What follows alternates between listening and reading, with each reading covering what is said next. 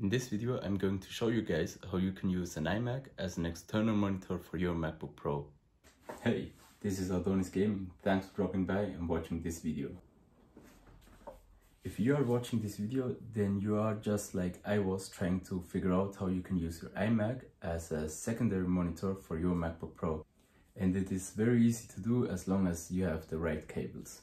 As you might have realized, does Apple only offer USB Type-C, aka Thunderbolt 3 type ports on their newer MacBooks, and this particular one is the MacBook Pro 13-inch, the 2017 model. As you can see, this one has two ports, so you don't have that much flexibility with connecting things to the MacBook. The iMac I'm using is the 27-inch 2009, late 2009 model. So it's the first 27-inch iMac that was out there. So it's a very old one. Not every iMac supports target display mode. As you can see in this article from the Apple support team, target display mode is only supported by the late 2009 iMac 27-inch and the mid 2010 model, so as at on the iMac mid 2011 to mid 2014 models. There are different methods to use target display mode. You can use the most common one that I've seen is using the USB Type-C adapter from Apple, which has the Thunderbolt 2 end or the mini Displayport end connected with the mini Displayport to mini Displayport cable. So you need two cables or adapters for this one.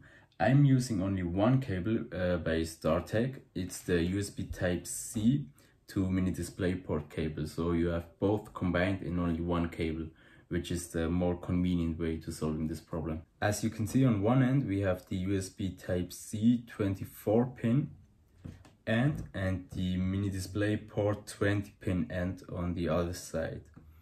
So to connect it, it's very simple. You just plug in the USB Type-C to your MacBook and the mini Displayport to your iMac.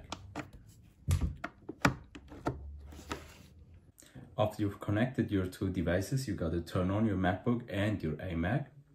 Then you gotta press Command F2 on your iMac. So you gotta have a keyboard connected to your iMac. If not, it won't work. You can't activate target display mode via your MacBook only. You need a keyboard to be connected on your iMac as well. If you have connected your two devices, you can then go on your MacBook into Settings, then to Monitor, and there you can see how you want to place your two monitors. See, like here I have my MacBook on the right, so I put the MacBook screen on the right. So it sees that the iMac is on the left, so if I drag something to the left, it will appear on the iMac. I'll put a link to the cable down in the description box. With that being said, we are done and I hope you liked my video. See you next time.